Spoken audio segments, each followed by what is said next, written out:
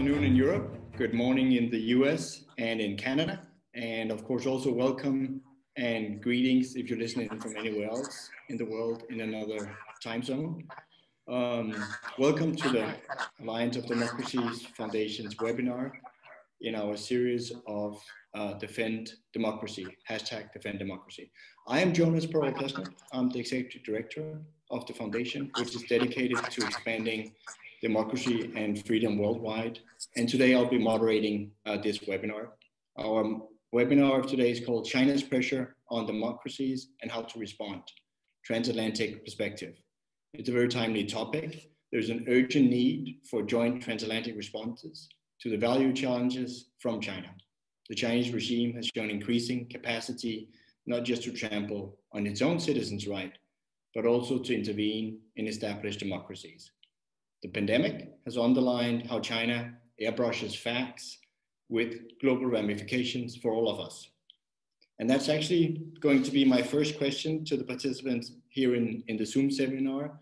If you follow us on Facebook Live or other social media, you unfortunately can't sort of join this poll. But everybody here in the Zoom seminar, I urge you to sort of enter this poll here. The question is, has your overall impression of China improved or decreased during the last year? And you've got the three options: improve, decrease, or I don't know. So please submit your answer to that. And I think it should come up so that we can see the results. If we can't, then here they come. Yeah. So 12% of the participants say that it has improved. 82% says decreased, and we have got 6% that says I don't know. I think that reactions here of our participants today really sort of just confirm global polling on this, where perceptions of China have deteriorated. For example, a poll from the European Council on Foreign Relations and Think Tank Europa shows that in Denmark, the country where I zoom in from, decreased with 62% during the pandemic. For Europe overall, it has decreased with 48%. So it's on this backdrop that we discuss China's pressure on democracies. I have four absolutely stellar speakers join us today, and I will be very excited to hear all of them speak. We have Garnet Chenui, member of the Canadian Parliament, Conservative, Canada's Shadow Minister for Multiculturalism, and also responsible for Canada-China relations. Among other things, wrote an important op-ed that I read with great interest. Canada is at a crossroad when it comes to China. We have Michael Abramovich, the president of Freedom House, formerly with the Holocaust Museum and also earlier with the Washington Post. I had the pleasure in 2018 of doing the prestigious Mark Palmer Forum in Washington, DC, and being the joint host with Mike Abramovich on actually more or less the same topic, China's global challenge to democratic freedom, which we did together at Hudson Institute. Mike, as we'll speak more about later, also experienced China's strong arm personally with sanctions. And last but not least, Mike is, whenever I come to DC, a great sane voice in Washington, DC. So glad to have you on as well. We have Uffe Elbæk, who is a member of Folketing, which is the Danish word for the parliament. He's a former Minister of Culture and a member of the independent Greens. We are also, I hope, very shortly joined by Katarina Amitsbøl. I'll introduce her now anyway. We don't have her on screen, but she's also a member of the great, okay, perfect. She's also a member of the Danish Parliament for the Conservative Party, sits on the European Affairs Committee and the Foreign Affairs Committee, but also very engaged in science and research, including artificial intelligence. Let me also mention that recently, Interparliamentary Alliance on China, IPAC shortened, an international cross-party group of legislators working towards a principled stance on how democratic countries approach China, announced that Katarina Amitsbøl and Uffe Elbæk as the new Danish co-chairs. Garnet Jenny from Canada, is already Canadian co-chair in IPAC. I think this also shows that legislators around the world in democratic countries increasingly focus on the growing challenge from China. I'll opening up now to our speakers just for like a very brief intro remark so that everybody has seen them. As you could see, I hadn't even seen my whole panel, so I'm glad that all of them were there. So Katerina, we can actually start with you if you want to just say a brief words of intro. Yes, thank you very much, Jonas, and for this initiative. I've been looking forward to it. We just announced IPAC here in Denmark a couple of weeks ago, so we are still learning from colleagues, particularly from Canada. And what is I think our approach is, of course, how we can deal with it from a Danish Parliament, but also from the EU. Also because I'm an EU spokesperson, so I'm following closely what are the EU's new priorities towards China and Hong Kong, which I will talk about later. Thank you. Thanks, Katerina. Uffe, can we have you say a couple of words? I know you're on your phone, so but it's great. Yes, for sure.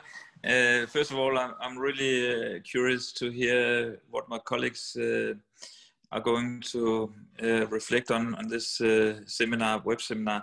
But maybe just a quick personal comment that actually, when I look back, also when I was Minister for Culture in 10 years ago, actually I had a very positive picture about China's role on the international scene, and had a lot of optimistic thoughts about how can we actually cooperate with China.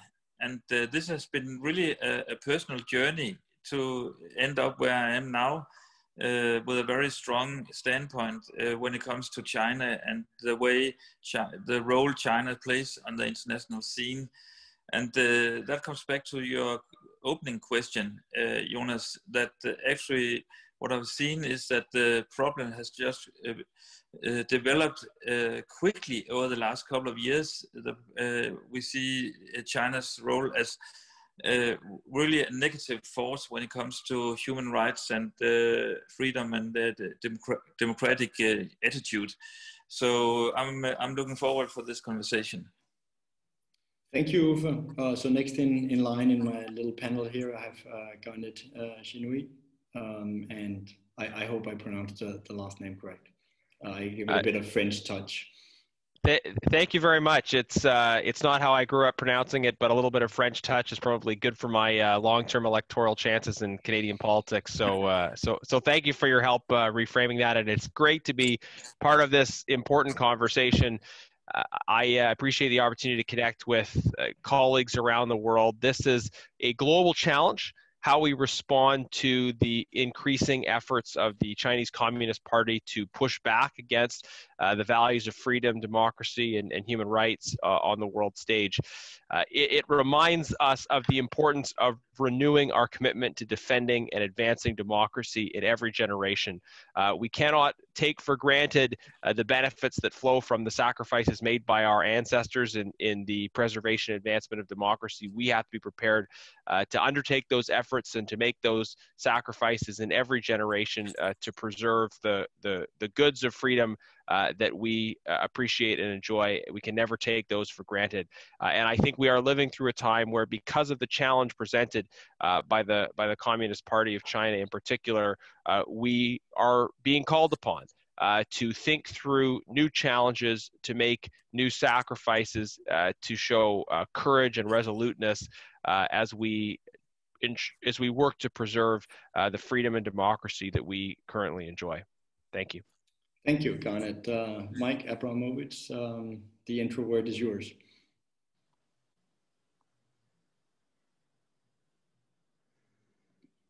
You need the sound on. Oh, sorry, there you go. Jonas, it's great to see you, and it's a real privilege to be with your distinguished panel on a very important subject. I thought it might be useful just to say a quick word about Freedom House's view about China. We do regard the Chinese Communist Party is one of the biggest threats to global freedom. And this is really borne out by the annual surveys we do, both Freedom in the World, which we've been tracking the health of democracy since the early 1970s, and our more recent study, Freedom on the Net. And Freedom of the World, you know, our most recent report, which came out about 6 months ago, just as the pandemic was starting, you know, showed that China was one of the 15 lowest performing countries in the world, and in terms of political rights and civil liberties.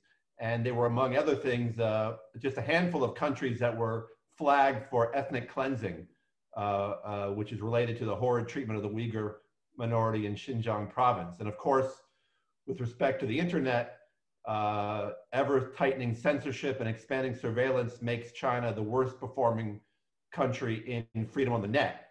The Great Chinese Firewall is getting stronger, and you'll see that when our next report comes out next week. So we're very concerned about what's happening inside China, but the purpose of this discussion really is the incredible efforts of China to kind of export the tactics of repression beyond its borders, which I'm looking forward to talking about with you. So thank you very much for this opportunity, Jonas. Thank you, Mike. So great. Now you have, as you, I think all of you listening in with me, we have this sort of stellar cast of speakers. So I'm really excited to get into the dialogue. In order for it not to be sort of too broad, we've actually subdivided it into 3 themes, which our speakers will address. First, we have a theme about how to counter China's coercive diplomacy against Canada. And then we have one on Hong Kong's final breath. Have we done enough? And then we have a third segment on freedom of expression under pressure from China. And in the first section, we have Garnet, of course, from Canada, that will be leading that. And then in Hong Kong, it will be Uffe and Mike Abramovich. And on the final segment, it will be Katerina that will be in the lead. But we will, of course, also open it up for debate subsequently. So we start with our first theme, how to counter China's coercive diplomacy against Canada. Short, I can just say that in Canada, attitudes are changing too on China. Canada's foreign minister's top priority is the immediate release of 2 Canadian citizens who were arbitrarily detained by China, so-called sort of hostage diplomacy. And definitely my view is seen as an affront, not only to the rights of these individuals, but to all liberal democracies and the sort of the values that we represent. But we'd love to hear from a Canadian on these issues and how you deal with China. Well, thank you very much. And I think the best way to start this kind of appeal to my colleagues from around the world to just recognize the importance of Canada's experience in particular is with that classic quote from Martin Niemöller, who is a German pastor during the Second World War, speaking about the importance of solidarity with those that are facing injustice. He famously said, "First they came for the communists, and I did not speak because I was not a communist. Then they came for the socialists, and I did not speak because I was not a socialist. Then they came for the trade unionists, and I did not speak because I was not a trade unionist. Then they came for the Jews, and I did not speak out because I was not a Jew. Then they came for me, and there was no one left to speak out for me." What we see from the government of China is an effort to push back against human rights, international law, norms of basic decency. We see those efforts on so many different fronts all at once. Coercive diplomacy, arbitrary hostage-taking vis-a-vis the relationship with Canada is one example as part of a large swath of actions. And if we don't work together across international borders among free nations and freedom-loving peoples to counter this together, then we leave ourselves vulnerable to sort of being picked off one at a time. And we know that the government of China loves to play these games where you're in the doghouse one day while everybody else is doing well, and then the dynamic is flipped, and it's a mechanism for exerting pressure. And part of how we push back against that is as free nations, as people seeking freedom, we work together as much as possible, that we create our own so-called united front to respond to the pressure that we're seeing. So just, I mean, a quick story in terms of how we got here in Canada. We had a new Liberal government elected in 2015, and full disclosure, I'm a member of the Conservative opposition, so I don't always agree with the government, but we try to work together on international issues when we can.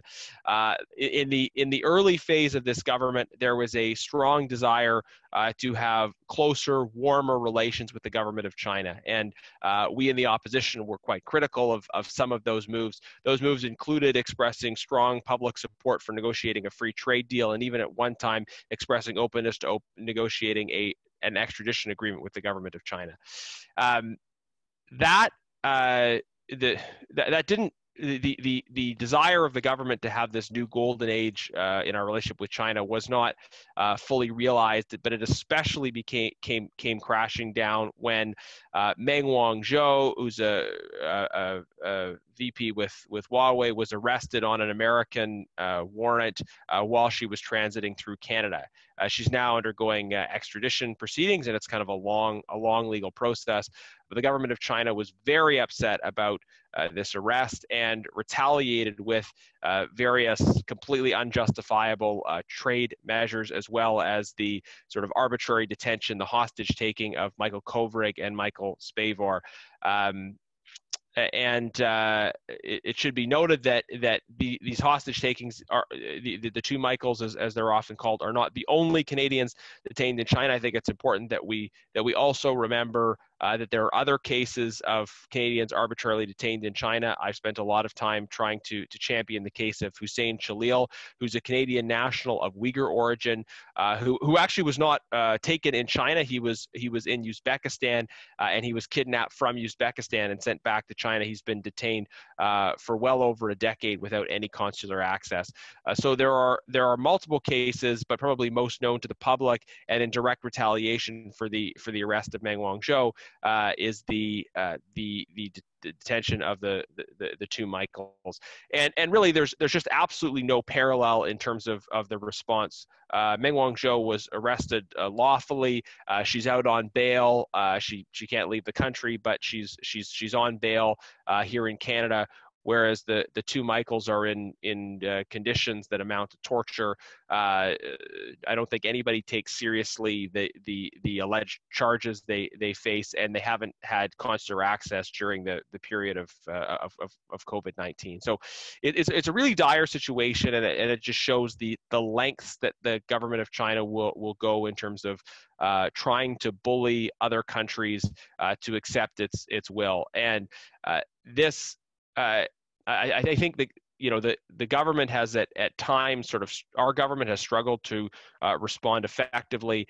We had a little bit of a misfire where our previous ambassador, who had been a government minister, said some things publicly that were very unhelpful to Canada's case, and he eventually had to be removed from his position. So this is a constant political debate in Canada where we in the opposition try and encourage the government to take a stronger line. But to the credit of the government, they have rejected out of hand any kind of prisoner negotiation type of or prisoner exchange in response to this, and certainly a prisoner exchange would be really contrary to our commitment to adhering to the rule of law in this case. So we are in the process of these debates about how we can really firm up and strengthen our stand as a country, with those of us in the opposition pressuring the government to take strong, clear, principled positions with respect to China. And we need the help and support and engagement of countries around the world, recognizing that the same thing could happen to you, that any time the government of China doesn't like the way things are going in terms of a legal process or or economic decision making, that the retaliation could be at the form of the arbitrary detention, long-term detention of your nationals, even taken from a third country, as I spoke about in the case of Hussein Khalil, and then that person or those people being used as a bargaining chip to try and extract concessions from your country. This is where we're at. This is what the Communist Party of China has clearly shown a will to do. They're doing it in Canada, and it has happened, and it could happen in any other country. It could happen in your country as well. Thank you. Thanks a lot. Thanks for those strong and solid remarks. I actually, based on that, we are also doing another poll here where we particularly are going to ask about sort of the international element of this. So the question, which I think will appear shortly and is already on your screen here, do you think other democratic countries should do more to help Canada counter China's coercive diplomacy? And you've got a couple of options. Yes, unconditionally. Yes, but not if it hurts my own country's business with China, or no, or an I don't know option. So, so that I think could also give us some good indications of where the audience is in this, because then afterwards I would love for Uffe Elbæk, Katarina Amitsbøl, or Michael Abramovich to come in on these questions. Okay, we have an audience that's pretty solid in its sort of, we might need to have invited some more China business people along this, because what the results we get is yes, unconditionally for 90%, and then it's yes, but not if it hurts my own country's business side with China for 10%. I do think at least there's a little bit of tension there between that I think Uffe Elbæk or Katarina might want to chip in from a case of Denmark. What could we do to help Canada? We had it again 10 years ago with Norway, which was sanctioned because of the Nobel Peace Prize to Liu Xiaobo, and no other countries really did anything. Is there ways we can, now in this case here with Canada, because this could happen to all of us as well. Uffe, maybe you would like to chip in on this. Yeah, for sure. I hope you can hear my voice. I'm using my iPhone, so I don't know if it's I'm coming through. Am I coming through? Super. First of all, I think that what Canada is everyone is experiencing these days, that China put each country under political pressure. We saw it here in Copenhagen and Denmark in the spring, where we had a art piece in front of the Danish Parliament called "Pillar of Shame," which was a kind of a reaction to the conflict in Hong Kong.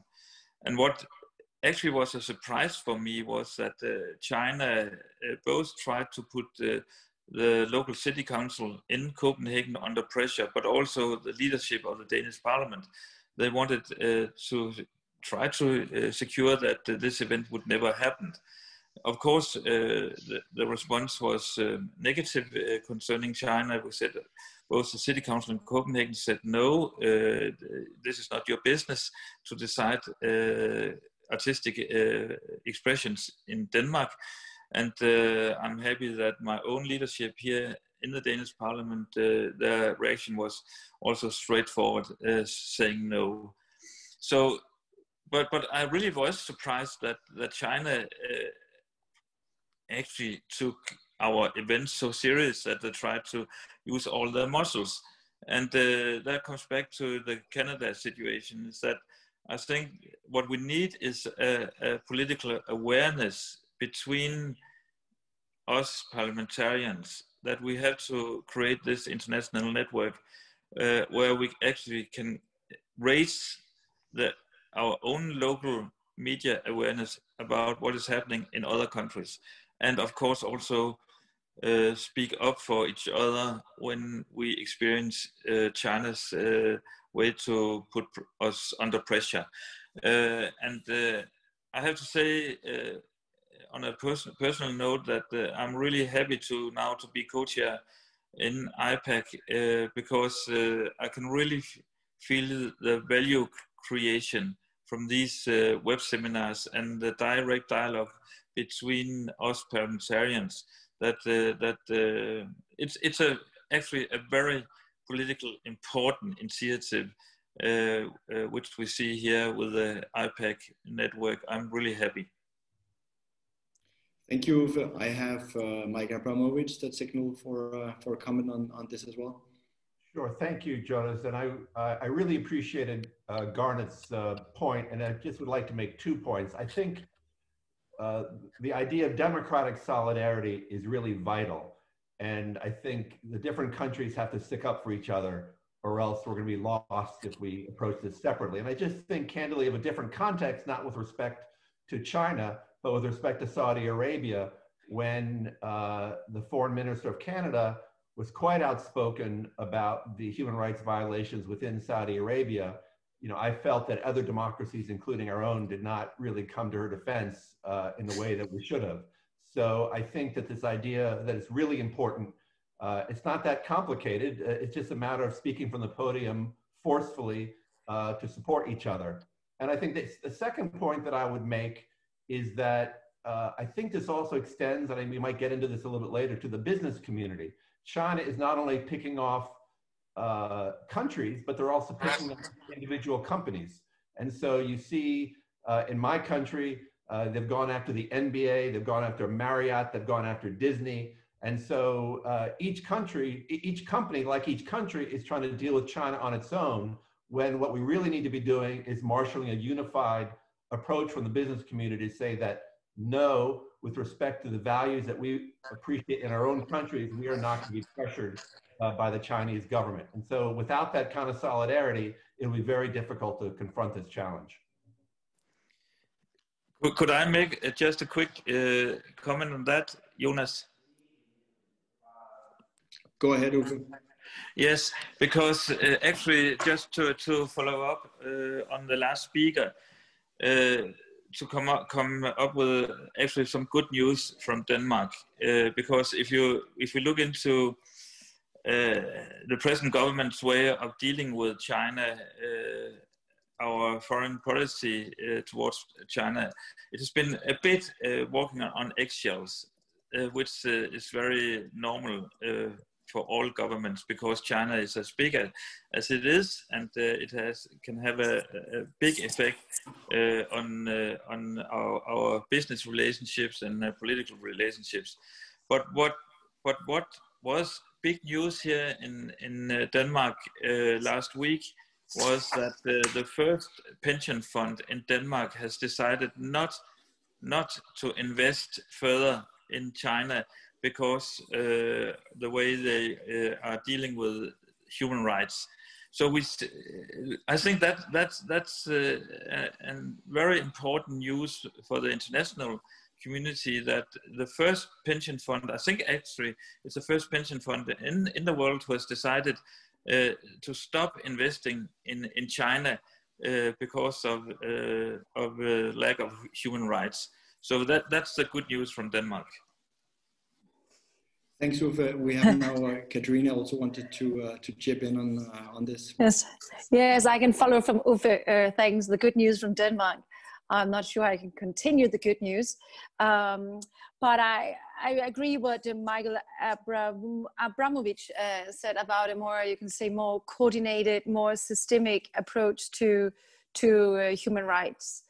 And I wonder if there's something we can look into for what is already there and say, okay, we don't start from square one.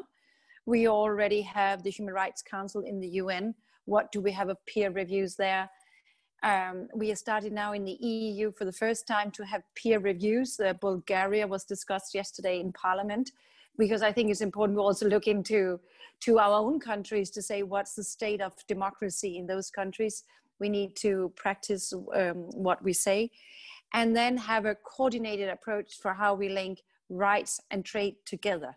We have always, looked at China and says it's becoming more liberal, it's a great partner, and over time they'll become more like us in terms of liberal values. But what we've seen is that is not happening.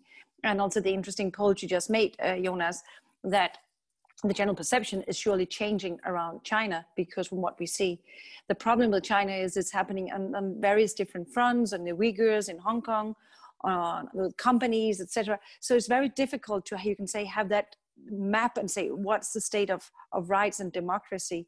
Particularly, I mean, alone from a country like Denmark, we don't have that bandwidth to do that. But I think more collectively, across the ocean, we're together with Canada, but and the EU we had, and also in IPAC, I see a great potential in IPAC that we can do this together. Thanks. Thank you, Katarina. Well, I will, to end this segment before we move to Hong Kong, I will just give the final remarks to Ghana. I would say if these Zoom participants were your international audience, Canada would be in a very good place with 90% that says we want to stand up for Canada, even though it also only 10% were saying, well, we'd also have to consider our own business interest. So I'm unfortunately not sure this is really fully representative also of business circles. But at least from through this webinar here and the participants, you get a very strong support. Well, thank you for that, and obviously it's something to build on. And just to respond to some of the points, of course, Canada has always been there in some of the the important conflicts of the 20th century. Canada was there, standing with our European partners for democracy, for justice, for human rights, making those sacrifices, and we look to our partners to work with us and to continue to have this sense of democratic solidarity, as was mentioned. I think the Saudi case is instructive because in the case of Canada's challenges with Saudi Arabia, and this was prior to the murder of Jamal Khashoggi, the response from the American administration, as I recall, was that this is between Canada and Saudi Arabia sort of thing, the kind of a neutralist approach to this, which so building that democratic solidarity in these kinds of cases is very important. There's been some discussion here already about the importance of IPAC. I obviously agree with that. I think it's also important that we build off IPAC to create the same kind of partnership among governments, because IPAC is a coalition of legislators. The next step is to have the same kind of collaboration happening at the government-to-government level, not just the legislator-to-legislator level. It's an important step, and we have to continue to build on it. And then finally, just about the comment about business interests, I think we've got a great opportunity to engage the business community around some of the real risks involved vis-a-vis China. When you have arbitrary detention of people, very often it's business people. It's people that might have had certain sunny views about the opportunities that are associated with greater trade. And look, I think we want to be engaged as much as we can in a way that advances our values. But sometimes people have these sunny dispositions, sunny views about what's possible in terms of China, and then their goods get seized. They find themselves arbitrarily impacted by the whims of Chinese state policy. And so I think there's more durable opportunities in terms of building partnerships with democracies in East Asia, like Japan, South Korea, and Taiwan, because there is a constant vulnerability, not just in terms of our values, but also in terms of business interests. So I think we can make the case about that as well, that strategic dependency on the government of China, given the nature of that political system, is something that we need to be very cautious about. Thank you, Ghana. That concludes our sort of theme on Canada. Next theme is Hong Kong. Beijing, China has sort of extinguished freedom in Hong Kong with the introduction of the national security law, and thereby making the democracy movement illegal, and using that law to quell the plurality of voices, and in particular voices that are not subservient to the Communist Party. So Uffe, I'll start with you. You mentioned earlier how the Chinese embassy, put pressure due to the statue outside Parliament, which was supporting Hong Kong's demonstrator. I know you've also, which I can add now, been scolded in Parliament for sitting.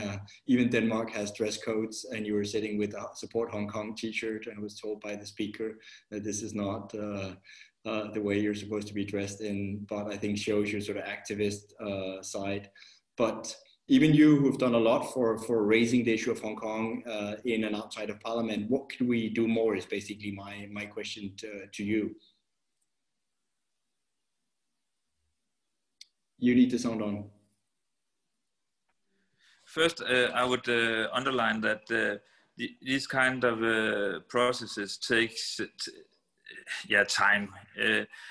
I've been working on this topic for the last 2 years, and started out with a very personal reason, because I knew people on ground in Hong Kong. I was familiar with both Joshua Wong and Nathan Law, their work with the democratic umbrella movement.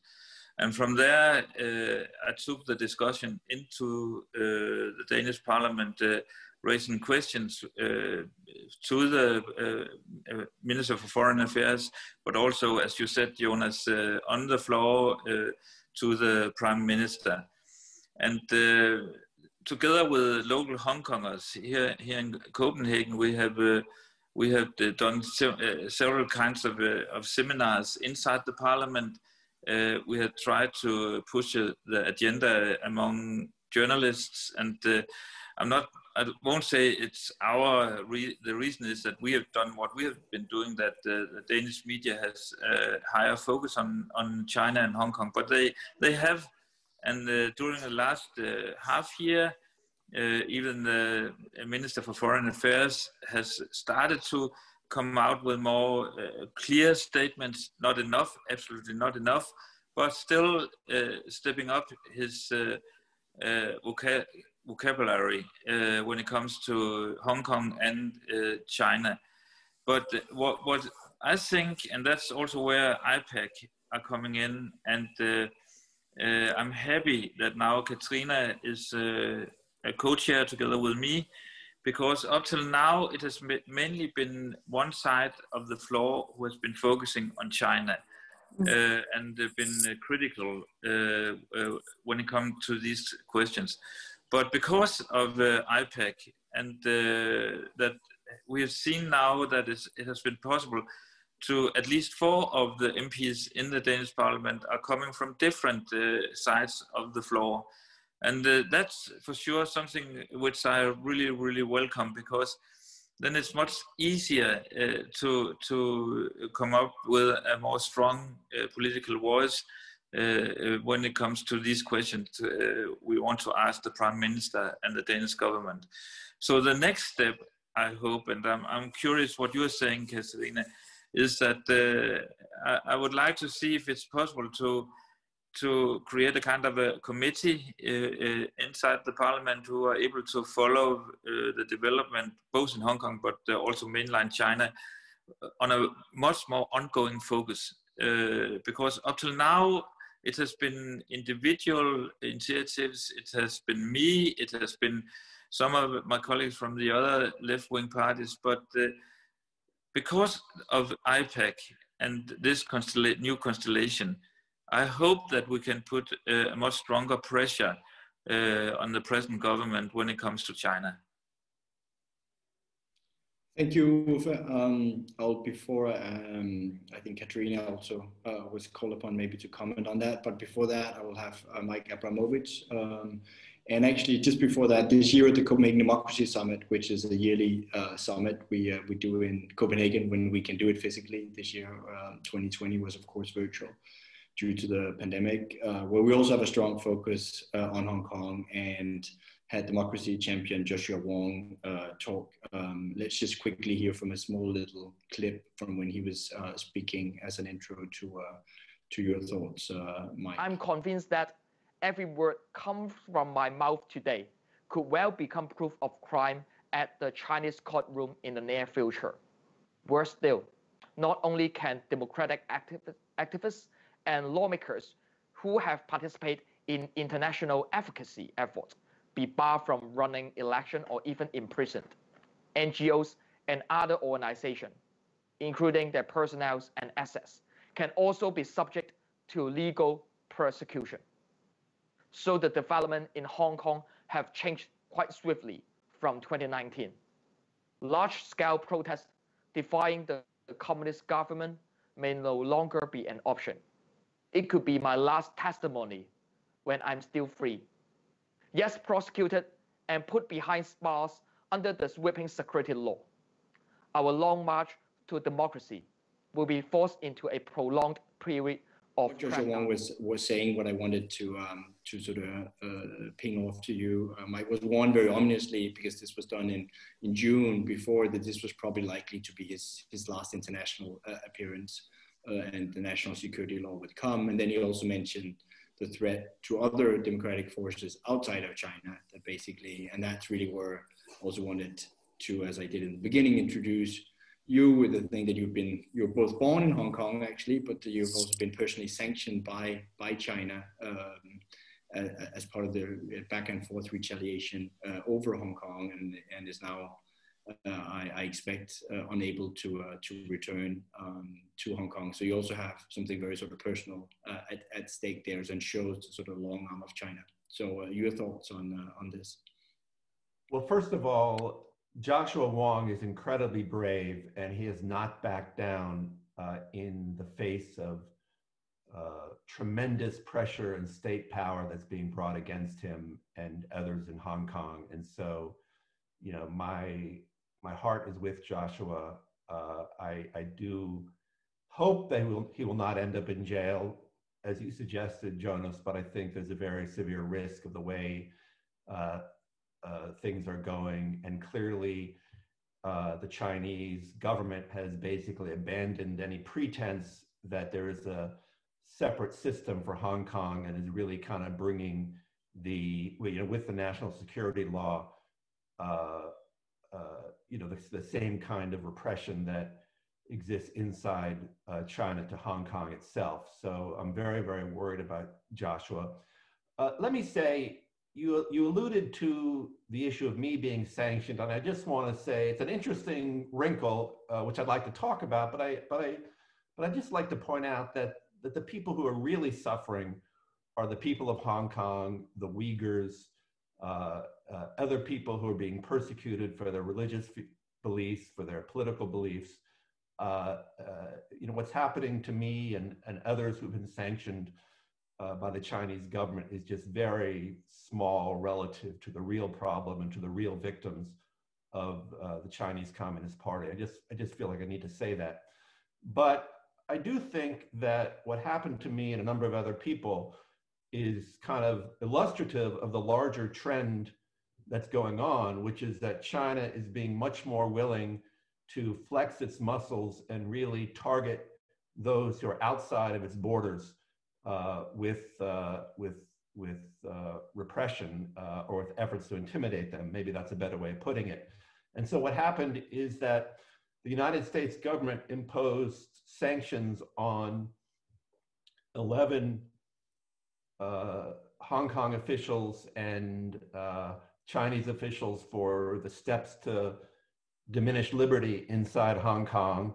And the Chinese government retaliated by sanctioning 11 Americans, including 6 members of Congress, including people like Marco Rubio and Tom Cotton, and then also the heads of 5 human rights and democracy organizations, myself, Ken Roth of Human Rights Watch, Carl Gershman of the National Endowment for Democracy, and a few others. So as best as I can tell, this is mainly a political statement.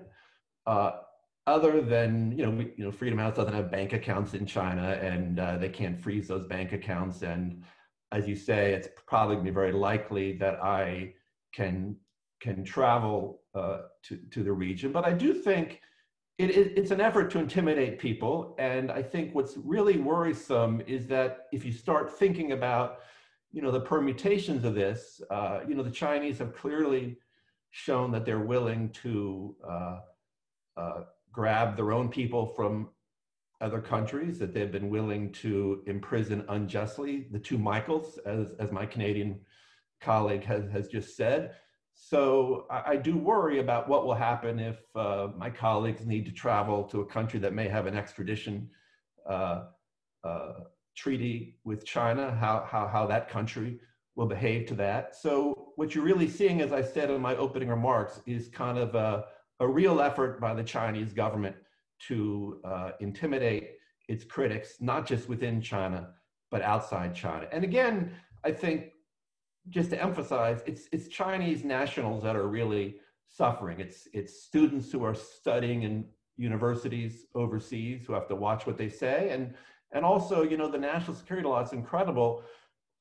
Samuel Chu, who's an American citizen, has been, I believe, indicted or charged under the national security law simply for advocating, in the United States, where he's now living, for for freedom for Hong Kong, and that was considered a violation of the national security law. So it's really this incredible kind of extra territorial statement of power by China that really needs to be resisted by freedom-loving people.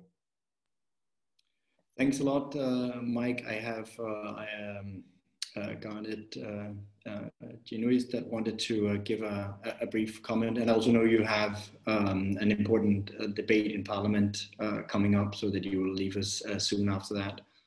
The word is yours. Well, thank you again for this opportunity, and I'm sorry to have to leave early. 2 points I wanted to make, just particular to the situation in Hong Kong. The first is that it's so important for democracies around the world to understand the universal jurisdiction claimed by this law and the implications for all of us. That the law is written so as to imply that anyone in any country of any background who makes comments that are deemed to run afoul of this law could then be prosecuted. And of course, that means people are vulnerable based on the comments they've made when they travel through Hong Kong, travel through China, but also that they could be vulnerable to being taken from a third country. So these are very significant threats to international norms that are represented by this. Secondly, the situation in Hong Kong, the response of the people of Hong Kong underlines the deep desire for freedom, for democracy, and for the rule of law that we see among Chinese people. Some would wish to falsely cast the clash between free nations and the government of China as being some kind of clash of civilizations.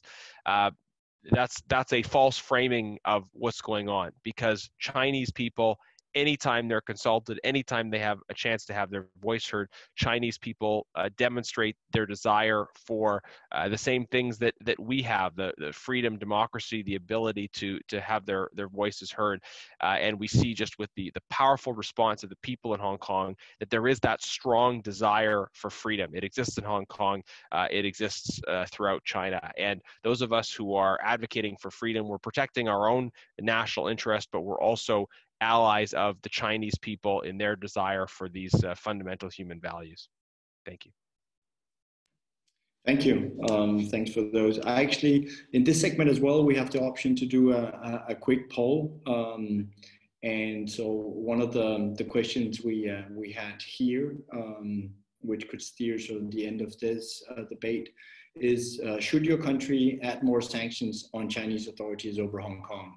And we have an no, sufficient action taken. No, it doesn't work on China anyway. Yes, more sanctions, but try to avoid damaging my own country's business links. And then a yes, more sanctions, no matter what. And as always, I don't know option. So I hope to hear again from our audience on this, so that we can see a little bit and then turn it to next of our. So the results here are up and running. It's no, sufficient action taken is 15%. No, it doesn't work on China anyway, 8%. And then we got 8% on yes, more sanctions, but try to avoid damaging my own country's business links. And finally, we have the sort of high scorer with yes, more sanctions no matter what at 69%. It wasn't as impressive at the 90% on defending Canada, but maybe it was because we had a little bit more yes options. But Katerina Amispil, yeah. Would you care to comment on that?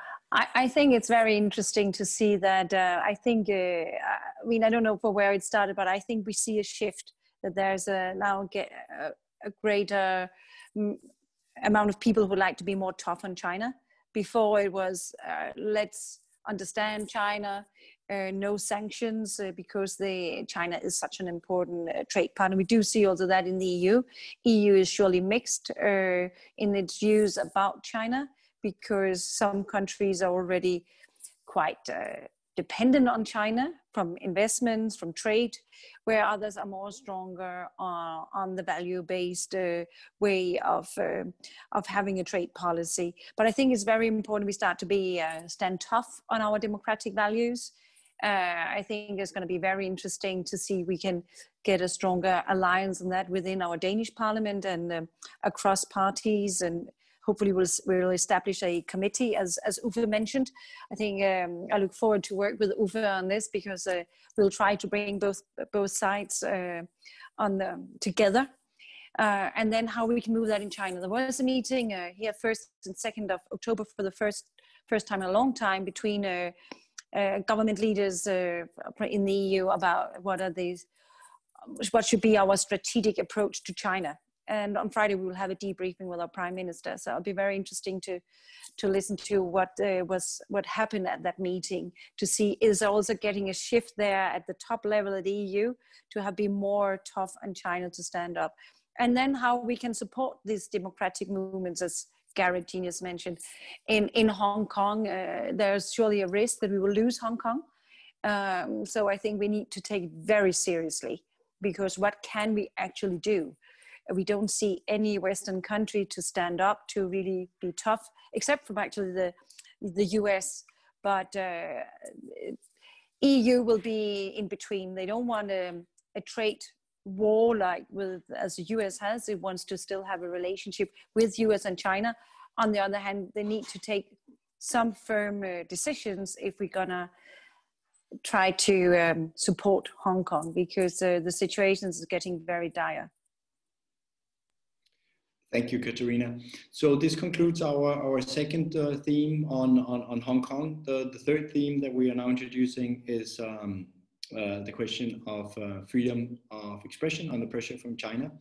We have several examples. I can mention from like Confucius Institutes, Chinese state-run educational setups, but which have increasingly come under criticism in Western countries because they were always embedded in universities and often, if not directly, had an indirect impact on sort of academic freedom of trying to squeeze out certain topics, particularly on China, human rights, and the like.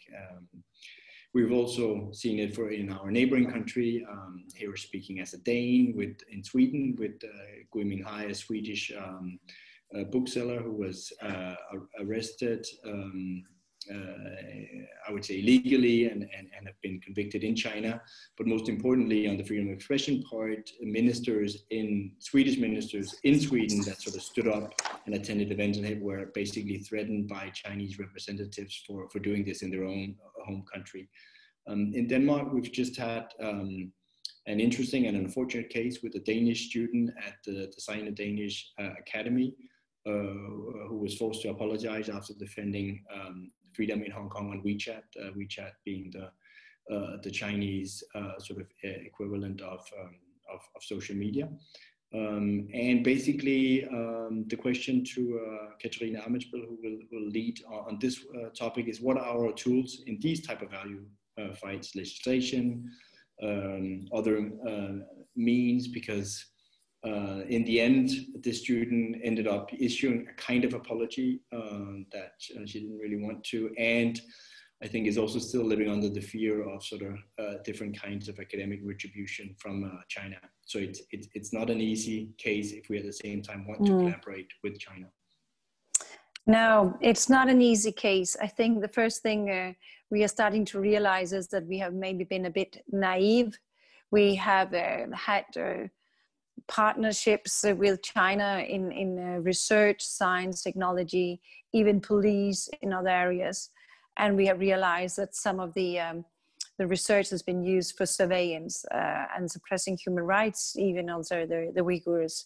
So obviously here we need to start to stop this. And I think that is something which is already happening. And we need to have a stronger sense of due diligence and for all these partnerships that come in at governmental level, at university level as well. And because China also has of course a lot of research and science and development that we also are interested in, but we need to have a bit of an arm's length distance on suppression of human rights, freedom of expression. It's a balance, as I mentioned before, between politics and economic considerations for Denmark and for Europe.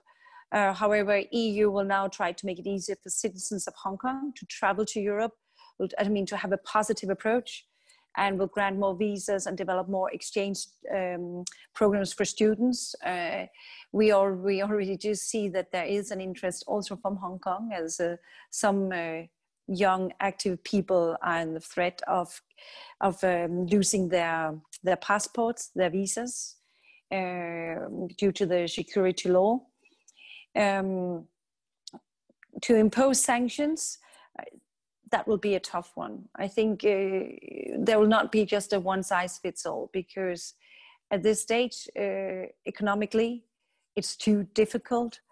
But there could be ways that we are discussing is how can we have rights more upfront. Also, as we are starting to demand, how can we ensure that our trade agreements also have a consideration to live up to the Paris Agreement, on climate. So we have a climate, we can have a rights approach as well. So we need to have a smart way, so not only to stop, but also so how we can have a positive impact. Because in the end of the day, we would hopefully not let this build up and escalate to more tension. On the other hand, we would like to see how we can change and have it to open this. Because what is a bit interesting is that in some way, China doesn't need to have be so tough on freedom of expression, on human rights, and so on, because there's not going to be a change of regime. It's not going to be turned over internally. Hong Kong is obviously also that small. So why is it such a big country with so much power, so much military power, has this, you can say, a bit paranoia, and being so tough and continue to expand? This is the question that is being discussed, and I think we just see that that China has this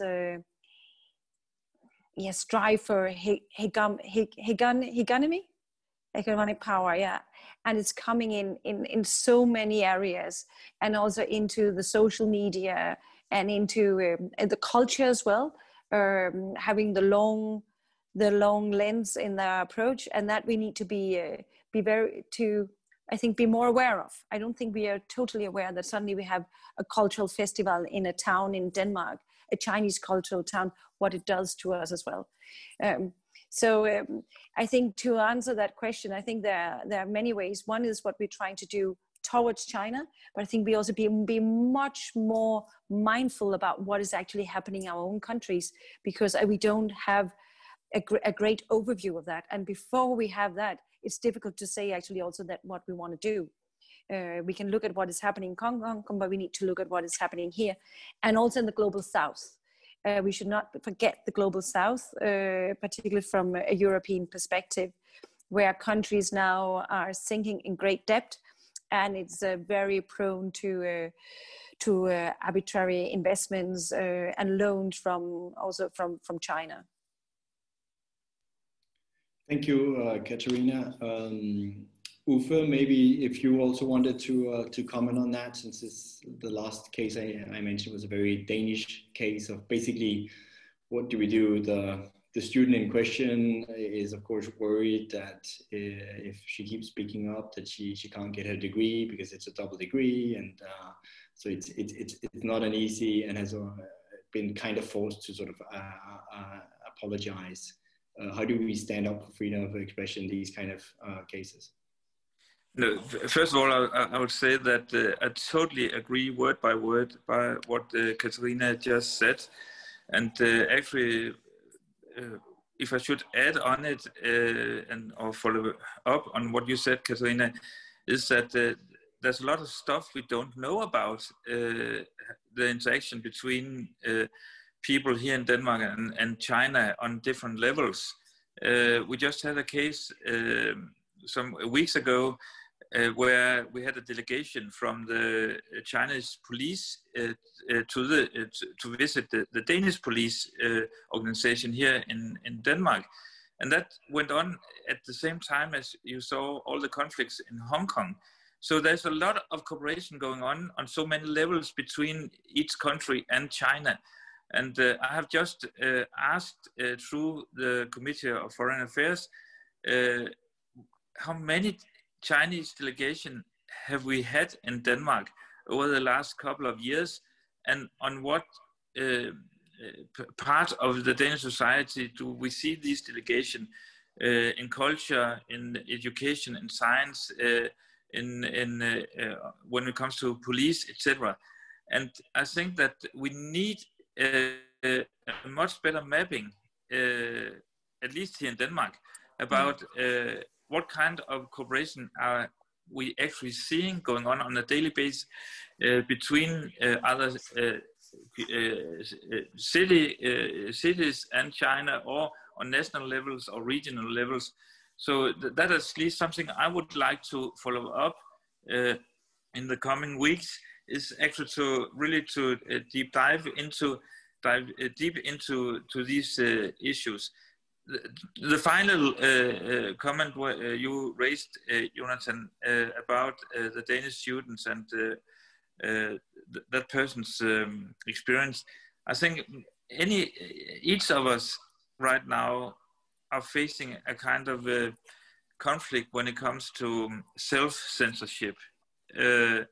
What do we dare to write on our Twitter accounts or Instagrams, etc.? Even here in Denmark, what consequences will it have for me if I really express a very critical approach to China, if I'm going on a delegation trip to China? It was already raised by our colleague in US that we see these consequences outside China. So, oh boy, we have a project in front of us when it comes to deal with China. Thank you. So, oh boy, I will ask all of you also in this segment as well, the last one here. We also have a poll. So we are asking on this question of academic freedom. And when you've heard of this Danish case, what do you think should be done? You've got 4 options as usual. 1, sort of demand from the government side that the Chinese side refrain from censorship on Danish students. 2, you should rescind that cooperation. 3, just apologize and move on. Overall cooperation with China is more important. And 4, I don't know. So let's see what our all our participants say to this. So we have 82% that want that the Danish side demanded the Chinese side refrain from censoring on Danish students, and 18% that suggest just to rescind the cooperation. There's actually nobody that suggests to apologize and move on, nor is there anybody that don't know. So that's, again, a pretty solid answers, but as I think we had both with the Canada discussion and the Hong Kong discussion, easier said than done, than how to implement this in practice. Would that mean you would then immediately ask the university to stop the cooperation? But it's still a great input from our speakers. I want to also mindful of time because we're running a little bit over. I just wanted to have Michael Abramovich, if you wanted any last, also because you're from the US has already taken a much stronger stance on some of these issues, but where there's also a discussion about backlash the other way around, that research cooperation is being completely rescinded and almost all cooperation with China is grinding to a halt. Your thoughts? Well, I think the one point that I would make is I think the terrain versus China is really shifting in my country. And I think over the last several years, you've seen a real change among elite thinking, certainly, that China's international behavior is unacceptable. It ranges from people who are concerned about their economic behavior to people who are concerned about their human rights to people who may be concerned about their actions on the internet. So I do think that there is a shift in thinking about China. I think partly that's candidly captured a little bit by the current administration. It'll be interesting to see if there is a change in government in China. A change in government in China will come not for a while, unfortunately, but a change in government in my country, if there is one, will the vice president, continue this evolution, or will he try to, have a reset of policy? I mean, obviously, our country has to work with China on many global challenges, such as global warming and economic issues. So it's not one or the other, but I do think that there is a shift in the balance towards a more skepticism and concern about China's behavior. I definitely see that. Thank you, Mike. Mindful of time, I just want to thank all speakers for excellent input.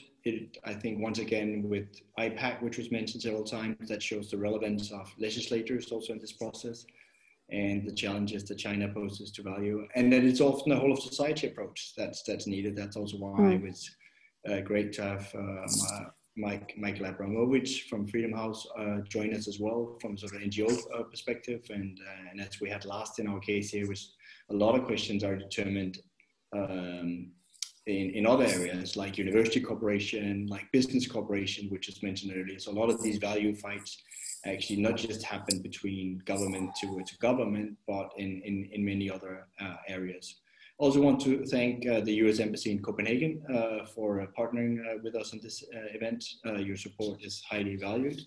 And I'll promise you that here in the Alliance of Democracies, we'll keep the debate going on China and sort of how to avoid authoritarian encroachment. Also want to thank all the ones that joined us here on Zoom or on Facebook Live or on Twitter Live. On the Zoomers, I know I mostly got your input through the polls, and those were really valuable. I know we didn't get to sort of take some of the questions directly, but I think a lot of when I looked over the Q&A were on these tensions between commercial values and human rights, how to stand up. And I think we've pretty well gotten some of those answered, so I thank for those questions as well. And this is a debate, as I said, that we will keep going. And so with that, I will say good afternoon here from Copenhagen, and good morning, and whatever time zone you're in, also a good day to you. So over here. Thank you.